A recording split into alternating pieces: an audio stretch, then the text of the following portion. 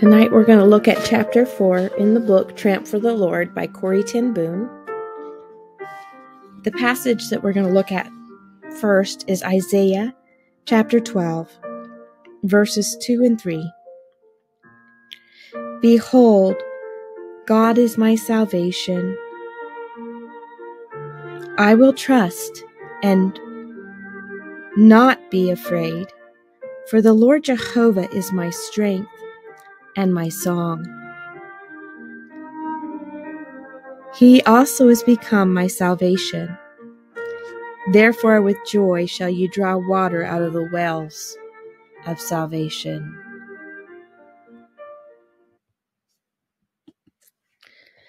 A song in the night. The war was over.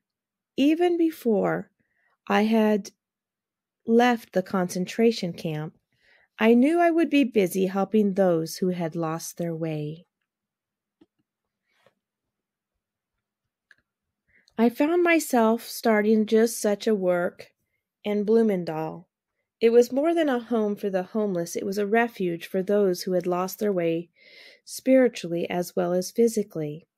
Yet because I had lived so close to death, looking in the face day after day, I often felt like a stranger among my own people, many of whom looked upon money, honor of men, and success as the important issues of life.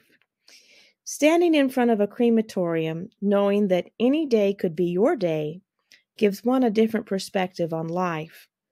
The words of an old German motto kept flashing in my mind. What I spent, I had. What I saved, I lost. What I gave, I have.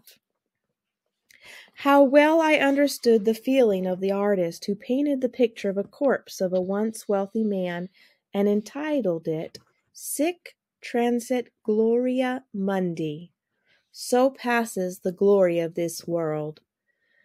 The material things of this world no longer excited me, nor would they ever again. It was during this time that I visited Haarlem, the town where I had spent more than 50 years of my life. It was late in the evening as I walked through the streets, waiting before a traffic light. I had a strange feeling that people should fall in line, 5 by 5, as in the concentration camp. Instead, they chatted about insignificant things, and when the light changed, they moved on without anyone shouting at them. Walking the streets that night, however, I felt growing in me a tremendous desire to tell all men, especially those in bondage to material things, of the one who can set us free from all prisons, Jesus. It was after midnight when I finally made my way to the Bartolajorstraat. There was few street lights, but the moon and many stars were visible above the ancient rooftops of the familiar houses on that short street. I paused in front of the Beige on the corner of the small alley that came out in the midst of the street. I let my fingertips run across the door of the watchmaker's shop. Even though the Beige was no longer my home, it was still a part of my heart. Little did I dream that one day it would be set aside as a museum to commemorate my family and the hiding place of those precious Jews who had been saved from certain death at the hands of the Nazis.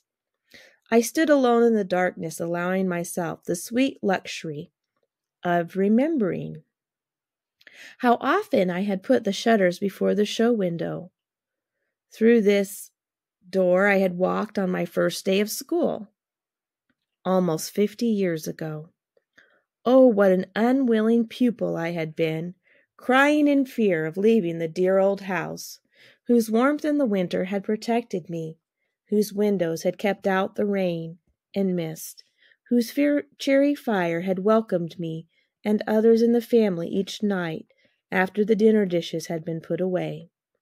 Yet my father, knowing my fear, took me by the hand and led me through this door and out into the world of learning, into an unknown world of teachers and classrooms. Now, Father was dead. Only my Heavenly Father remained. I ran my hand over the door, letting my fingers explore the cracks. It was no longer my hiding place. Others lived here now, and the world was my classroom. My only security came in knowing that underneath were the everlasting arms. How thankful I was for my Heavenly Father's strong hand around mine. I looked into the small alley. It was almost pitch dark. I strained my ears, and on the far-off recesses of my heart could imagine the voices of Father and Betsy and the others. Had it only been a year ago? It seemed like centuries. What an honor, Father had said, to give my life for God's chosen people, the Jews. I felt the wall with my hands, then gently pressed my face against the cold stones. No, I was not dreaming. It was reality.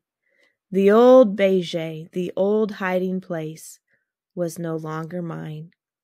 Ravensbrook had taught me much I needed to learn. My hiding place was now in Jesus alone. Even though I was wandering the streets at midnight in a town that used to be my home, but now was only a town, I knew the presence of my Heavenly Father. Suddenly the cathedral started to play its nostalgic chimes. Day and night through my lifetime I had heard the beautiful music coming from the Grote Kerk. It was not a dream, as I had often experienced in the concentration camp. It was real. I walked out of the shadows of the alley and made my way down the Bartolajora to the Grote Market.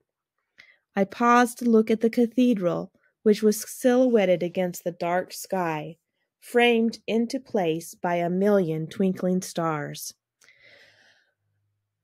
Thank you, Jesus, that I am alive, I said. In my heart I heard him reply, Lo, I am with you always, even unto the end of the world. Matthew 28:30. I stayed there for long minutes as the hands of the face of the great clock moved toward the hour. Then the chimes in the cathedral pealed forth once again, this time with the sounds of Luther's famous hymn, A Mighty Fortress is Our God. I listened and heard myself singing the hymn, not in Dutch, but in German. In Weisberger ist unser Gott. I can't speak German, but she sang it in German. How like you, Lord, I half chuckled, that you would remind me of your grace by letting me hear a German hymn. A policeman passed and looked at me and spoke a friendly word. I said, Good night, policeman. A mighty fortress is our God. I was free.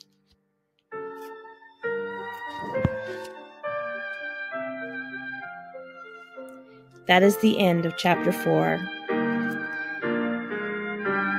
Lord, I thank you that we can trust you and that you have called us to not be afraid because you are our strength and our song.